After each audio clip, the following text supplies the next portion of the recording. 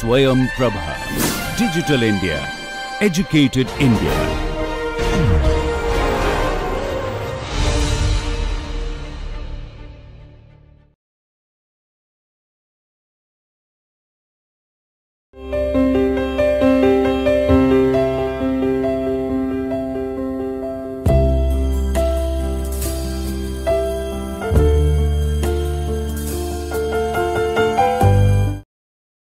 Welcome to the lecture 19th. We have been working with the rigid body dynamics, and last time we looked into how from the angular momentum equation the inertia matrix emerges. So, instead of discussing the mathematics of inertia matrix right in the beginning, I just waited for that. I present the present about the angular momentum, and from there the automatically how the inertia matrix will emerge and why it is important, that will come out. So, what we have looked last time that we got this equation H 0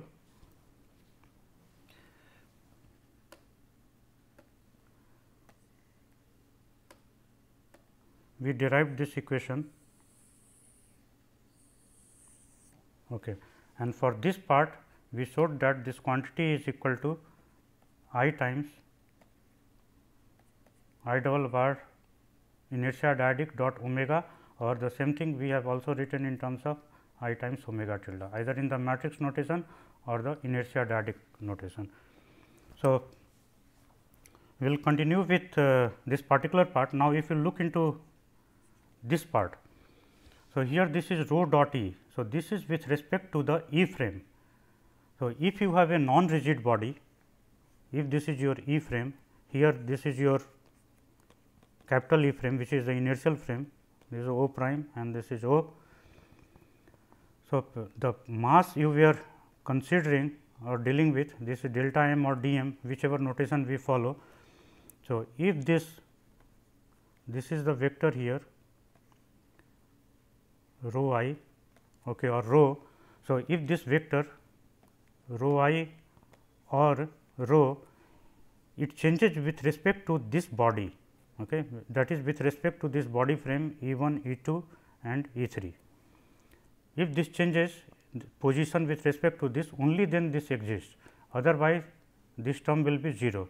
So, for a non rigid body this term will be 0, for a non rigid body this term will not be 0, and for a rigid body this quantity will vanish, this particular quantity, and therefore, this term will be eliminated. And therefore, for a rigid body,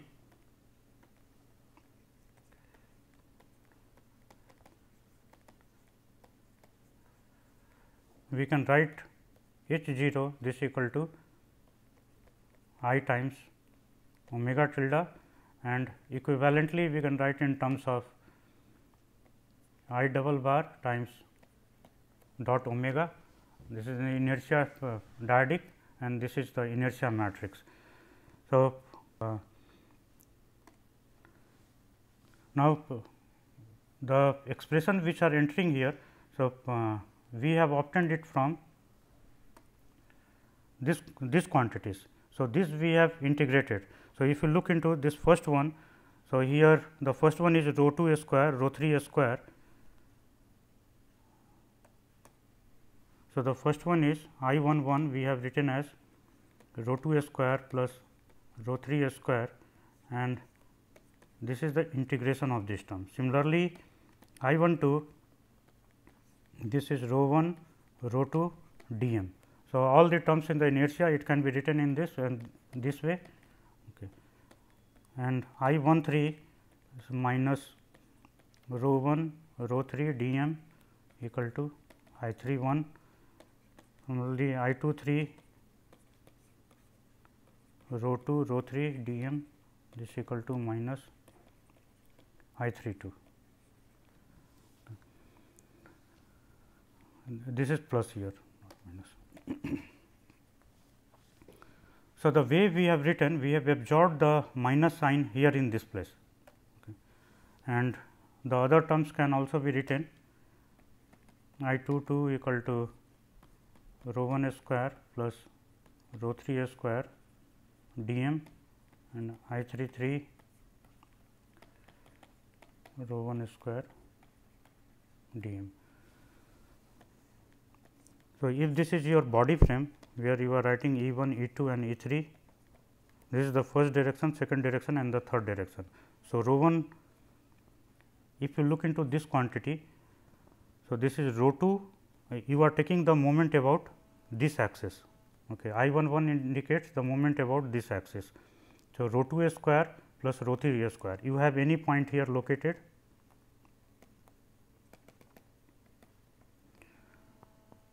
Okay.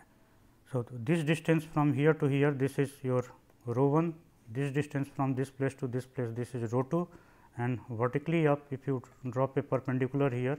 So, this distance is rho 3. So, I 1 indicates rho 2 a square plus rho 3 a square dm. So, you have integrate with respect to this rho 2, this one and this one. Okay. So, this is in the say the y z plane. If you write this as the x, if you write this as the y and this as the z. So, this is the integration in the x z plane. So, the mass distribution accordingly you have to take. So, if you know the mass distribution, how the say here in the case of the a cube, okay. Let us consider a cube.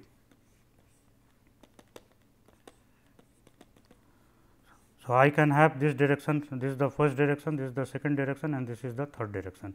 So, I can have a mass here located, and for this mass then properly we have to model it. Okay. So, we have to consider a small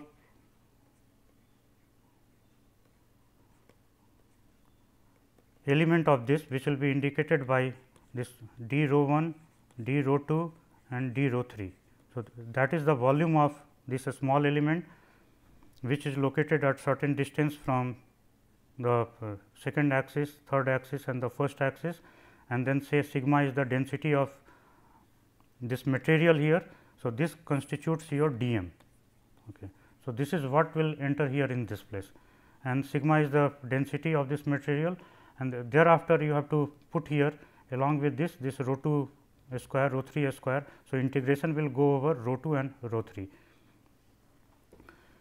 and further at the end you can integrate over rho 1, or either even in the beginning you can integrate over rho 1. So, take care of your integration sequences, that you should not create any error in that. Okay. So, this part I will not take up, but rather because this is going to take a lot of time discussing with the inertia matrix, you can it is a part of your basic mechanics. So, either you can look into the book by Irwin Schimpf and the engineering mechanics book.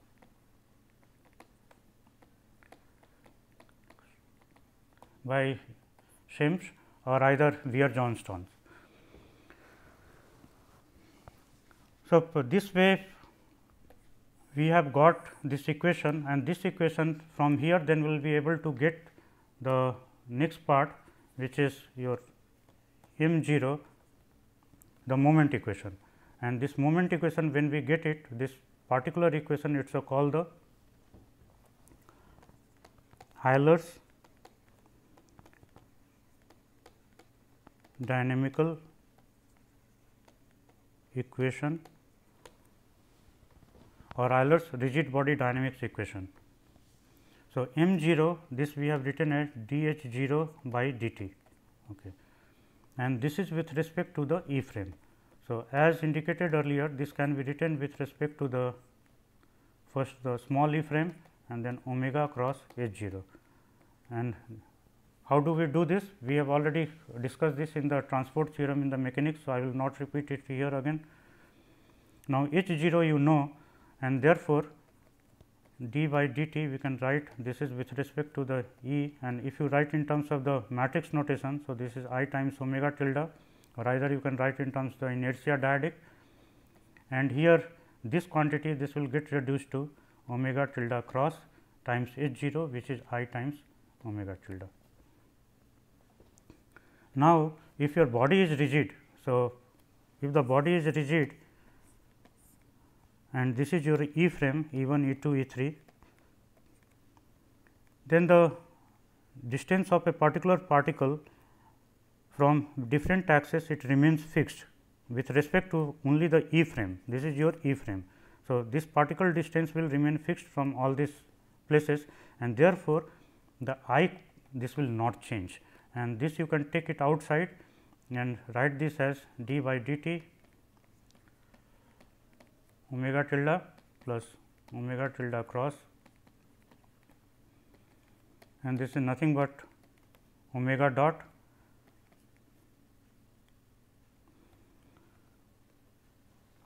So, omega tilde is the rotation rate of this, okay. Rotation of rate of this frame with respect to the inertial frame. Okay. So, this is your inertial frame E 1, E 2 and E 3. So, with respect to this, say this is your omega vector. Okay.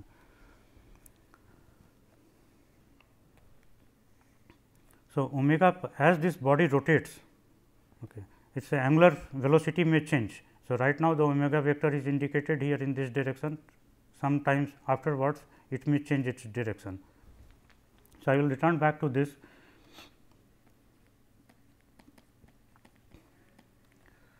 And here this is your m 0 tilde. So, this is your Euler's dynamical equation, and if you expand it, you can write it like m 1, m 2, m 3, and obviously, this is with respect to the point O, this is your point O. So, I will drop this notation O here and simply write in terms of this is I 1 1, I 1 2, I 1 3. Again here I 1 2, this is you can write either in terms of I 2 1 or I 1 2, no problem.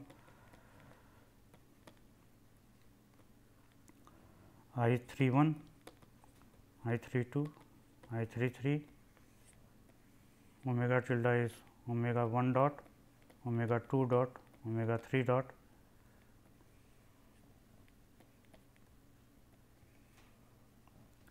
And then omega tilde cross here, which is nothing but the skew symmetric matrix. Numerous times we have written it here. So, I will just write it plus omega 1 here, and this is minus omega 2 and here plus omega 3, and then put here similarly the I 1.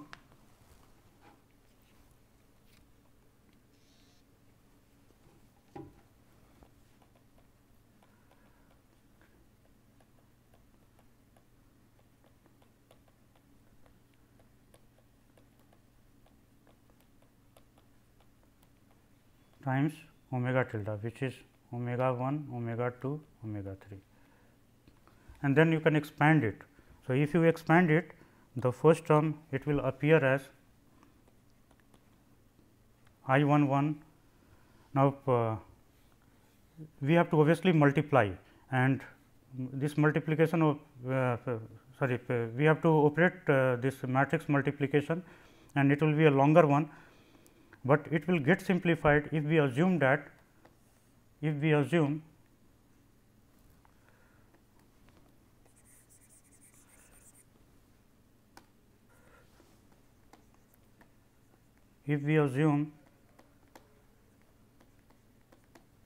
that the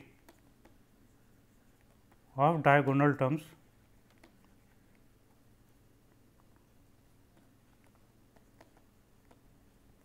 are 0, then simplification takes place, then it is simplified.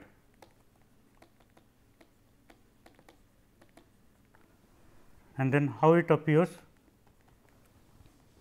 This is m 1 and the next term will be I 1 1, go back here. So, all these terms I 1 2, I 1 3,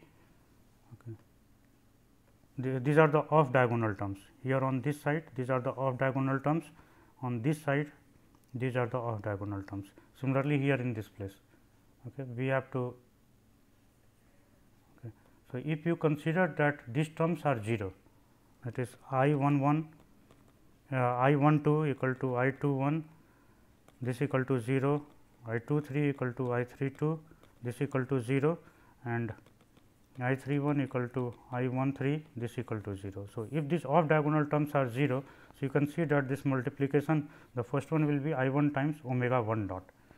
Similarly, here this simplification which you can do it yourself. Okay. So, this will appear as this is simple matrix multiplication, you can do it yourself, and this will follow a particular sequence which.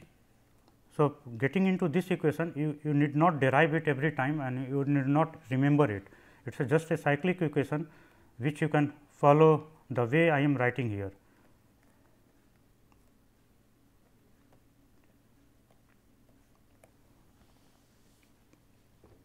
So, see here first we are writing m 1. So, this is the first term, and the second term the 2 and 3, this is 1, then this the second and third is coming, and similarly here the second and third is coming, and there is a minus sign here in this place. Similarly, you will have m 2 equal to I22 times omega 2 dot minus, now this is 2 here corresponding to this. So, here this will get as omega 3 and then omega 1, 2, then 3, then 1. Okay. So, we will go in the same sequence. So, this will be I33 minus I 11. Similarly, your m 3, this will be I33 times omega 3 dot minus, after 3 comes 1. So, this is omega 1 and then 2, and similarly we will have I11 minus I22. So, your equation gets reduced into this simple format provided your off diagonal terms are 0. If the off diagonal terms are non-zero, then you need to consider this whole equation, expand it, and then you can work it. But if you do the same thing with the MATLAB, it is very easy, because the MATLAB is meant for the matrix operation, and once you have written in this matrix format, it is very easy to work with this. So, if this torque is, this is the external torque acting on the body, and this torque is about point O, okay. This is about this point. Okay.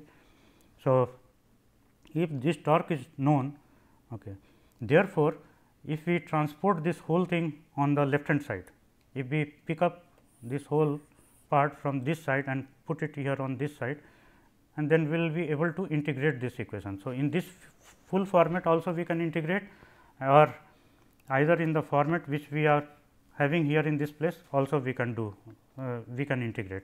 So, our equation is basically m equal to I times omega tilde dot, and this plus what we have written omega tilde cross plus I times omega tilde. So, here we can write this as I times omega tilde dot equal to m tilde minus omega tilde cross I times omega tilde, and omega tilde dot is equal to I inverse I times omega tilde. And you can see that this is in the this is a differential equation, and here on the left hand side you have the omega 1 dot, omega 2 dot, and omega 3 dot, and on the right hand side these are the terms which are present here, and therefore, this can be numerically integrated. Okay. We can do the numerical integration. So, if you are starting with say omega 1, omega 2, omega 3 value at time t equal to 0, and let us say that value is omega 1 0, omega 2 0, omega 3 0.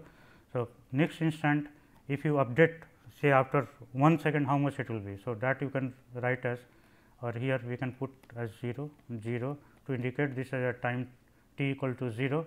So, next time it will be omega 1, omega 2, omega 3. So, from here you will get the angular velocity of the body at the time t equal to 1 second. Okay. And already we have looked into the kinematics of rotation. So, using that, then this omega 1, omega 2 either you can work in terms of quaternions, or either you can work in terms of This can be done in terms of the quaternions, or this can be worked out in terms of the Euler angles. So, in terms of quaternions, it is easy, quite easy, because that is in the algebraic notation. So, you can see that the things have started emerging, that if I am giving a rigid body and a certain torque is applied to that body. So, how do we start? We start with integrating the equation of motion, which is the Euler's dynamical equation. If we integrate it, this particular equation, if we integrate it, so from here we will get the omega 1, omega 2, omega 3 at the next instant. Okay. And at the present instant, we have the omega 1, omega 2, omega 3, this is available. So, this can be used to, this is at the present instant, say at t equal to 0. So, this can be used to propagate the kinematics. So, we will propagate the kinematics at the next instant. So, your Euler angles or Euler parameters or the quaternions, they will be propagated from one instant to another instant, and then again use the updated value of the omega to propagate the quaternion. So, this way we can keep propagating. So, we will take one particular once we come to the controls part. So, at that time we will take one program in the MATLAB and then look into this how this particular thing is done.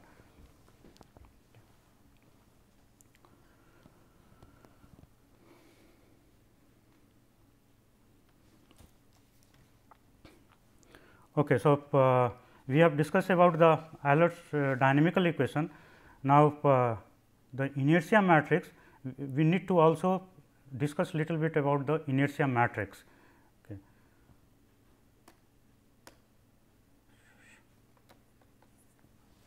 So, the inertia matrix we are writing as I, this I 1 1, I 1 2, I 1 3,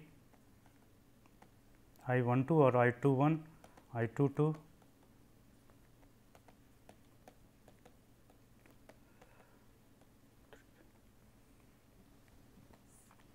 so, as I told you that if the off diagonal terms are 0, okay, and only the diagonal terms remain, then these diagonal elements, if I 1 2 equal to I 2 1, 3 1 equal to I 1 3, these are 0. Okay. Already we have seen that it is a inertia matrix is symmetric, means I 1 2 equal to I 2 1. This directly stems from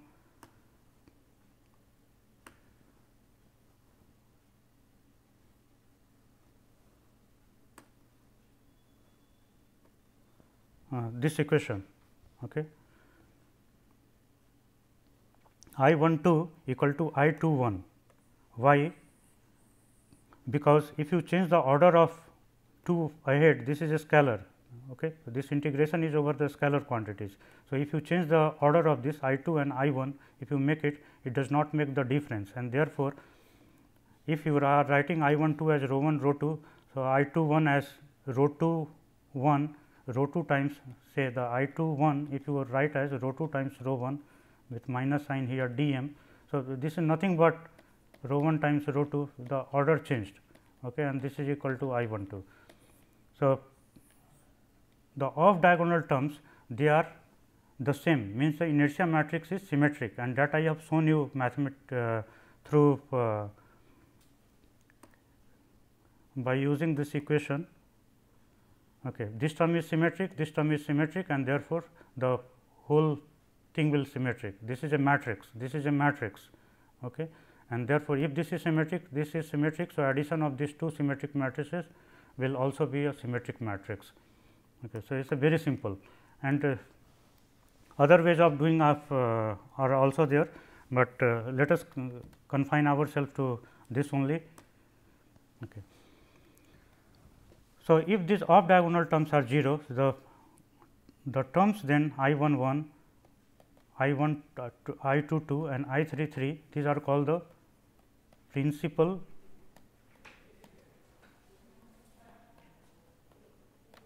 moments of inertia. These are the principal moments of inertia. So, in any rigid body, I have any rigid body, I have fixed this frame into this, which we have written as E 1, E 2 and E 3, this point we have taken as O. So, I can compute this matrix for any rigid body. If the mass distribution is given, it is always possible, either numerically or analytically, it is always possible that we can get this I matrix. Once we have got this I matrix, then this can be diagonalized also, means that if I operate on this I matrix, this is the inertia matrix, by here M is an orthogonal matrix. So, if I operate on this, so this will get diagonalized, this is a diagonal matrix. This is not identity matrix, remember this is inertia matrix, inertia matrix, and identity matrix we are writing by this notation, this is identity matrix.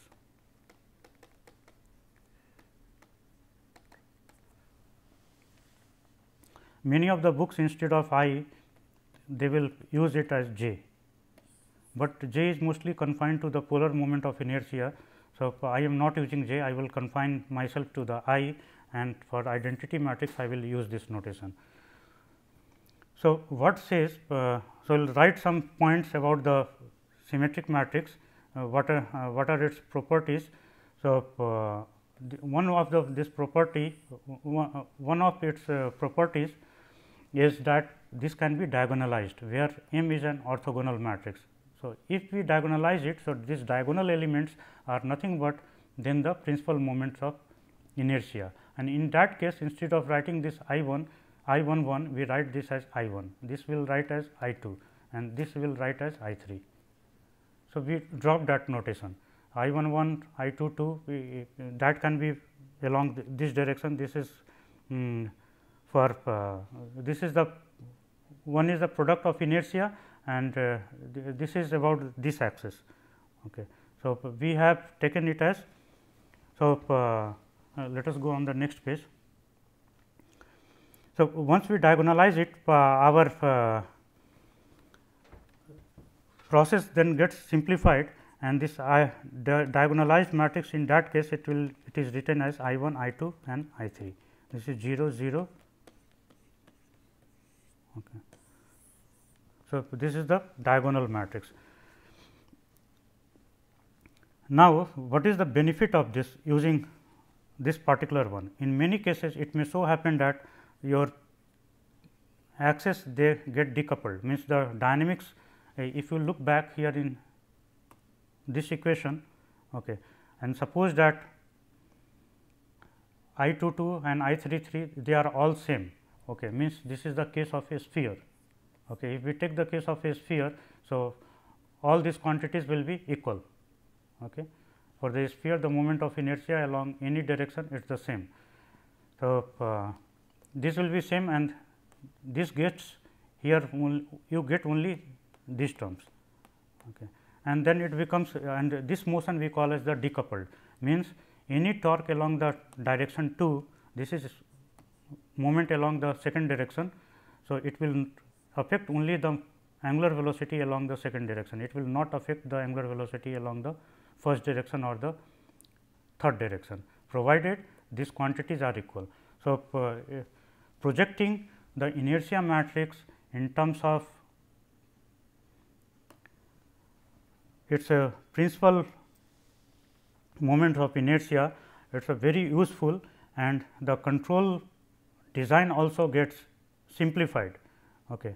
Otherwise, it so happens that you are trying to steer along one of the axis and the system is getting actuated along the other axis also. But sometimes it may happen that if there is coupling between the different axes, so it is advantageous. Say we have control available only along the first direction and the second direction, and third direction we do not have any control available. So, and if the dynamics is not coupled to this axis, these two axe dynamics, it is not coupled to this axe dynamics, means if I apply torque along this and the motion takes place only along this axis and there is no torque available along this axis, then we are in trouble, we can never control along this axis. But if there is coupling, then it becomes helpful in that cases. So, some of the cases we will face that if the system is coupled. So, we are able to handle some of the complex cases where we do not have the enough control moment or the moment along all the axes. But in some of the cases it may so happen that if I have control moment only along two of the axes, it is we have what I wanted to say that in some of the cases where we do not want that the coupling is along all the axes.